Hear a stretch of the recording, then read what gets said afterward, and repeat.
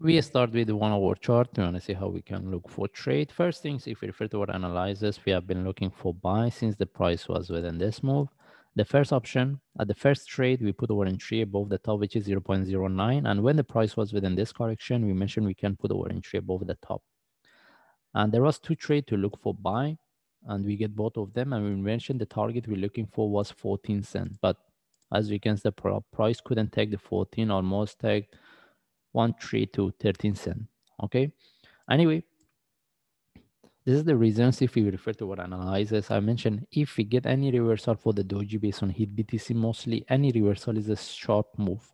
Mostly we cannot get a proper trade setup. The only way is the best way is to put our entry above the top, similar to what we get here. But anyway, as what we expected, the price couldn't take 14 cents, almost 13. And no one see what's the next. And hopefully, even if anyone they couldn't take out the trade from here, mostly they had a second opportunity.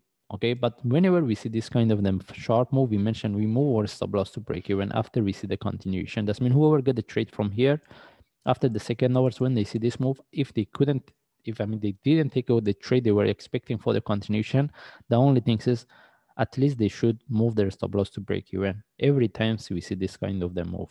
Okay, now we want to see what's the next. We remove all these lines.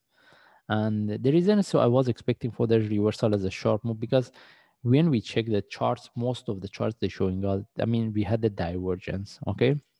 And now if we move to daily chart, we have nothing to discuss. The only thing is we want to see whether we can look for continuation or not. I mean, mostly technically, we don't have a really good trade setup to look for.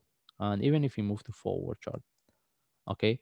And the only thing is we need to see whether this one can turn to a correction relative to this for continuation or not. This is the only things we can highlight because technically we don't have any trade setup. I'm buying right now. We cannot suggest it.